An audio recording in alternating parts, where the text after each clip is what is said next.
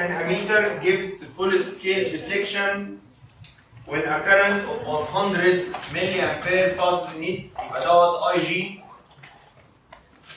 100 مليامبير. الملي هيبقى 10 باور نيجاتيف 3 يبقى كده 10 باور نيجاتيف 3 امبير.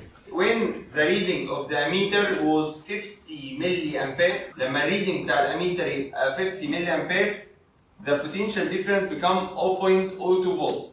هل ده اي جي او في جي او الاي جديده او اي حاجه؟ لا، ده جاست ريدنج في النص كده. هو بيقول لي لما يبقى الكرنت 50 ملي امبير يبقى 10 باور نيجاتيف 3 امبير، بيبقى الفولتج 0.02 فولت. الكرنت والفولتج دول انا ما بستخدمهمش في الرولز بتاعت الشنطه والمالتبلاير خالص. امال انا بستخدمهم في ايه؟ انا بجيبهم اجيب بيهم الار جي بس.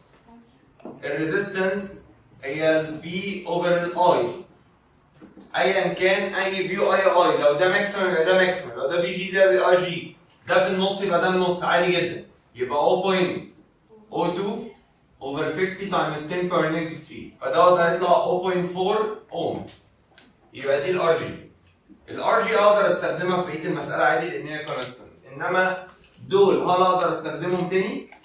لا، ما لهمش اي لازمه تاني خالص، لان ده كارنت لما بيعدي كارنت كده دي الفولتج كذا.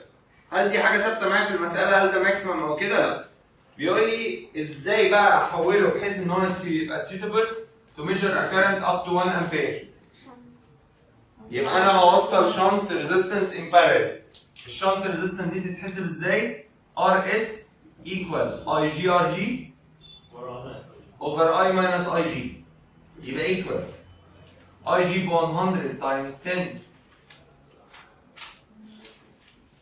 باور نيجاتيف 3 تايمز الار جي ب 0.4 اوفر 1 ماينس 100 تايمز 10 باور نيجاتيف 3.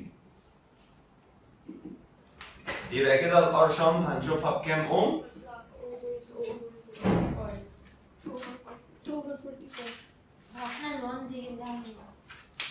هو اللي مدينا بيقول لي في المسألة أنا عايزه، بيقول لي what do you suggest to let the instrument suitable of measuring currents of maximum intensity 1 ampere. يبقى ده الماكسيمم الجديد. طبعا كده الإجابة مش صح، لأن هو ما بيقوليش find the shunt resistance، هو بيقول لي إزاي أخليها suitable to measure. يبقى بعمل كونكت لشنط ريزيستنس بلا بلا بلا ان بارل.